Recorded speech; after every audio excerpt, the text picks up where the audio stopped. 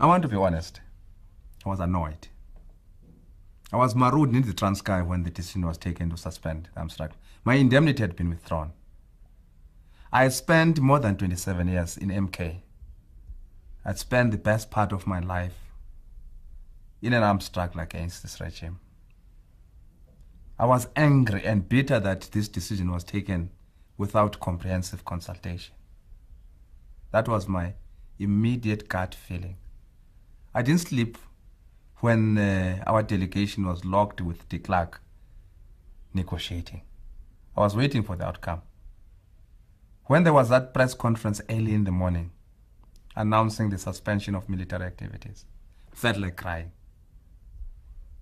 I'm one of the people who have seen comrades dying, both inside the country and outside the country, in the struggle against the regime of terror in Pretoria.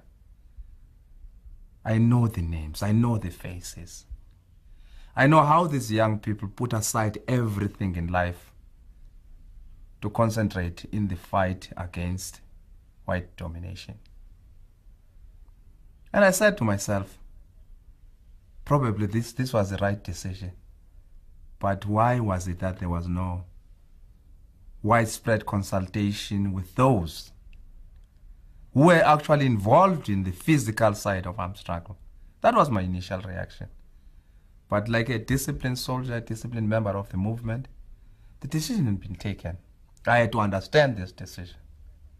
And when it was explained that it was important to maintain the momentum of negotiations, I was ready to be reined in to explain it to other comrades. And I did it.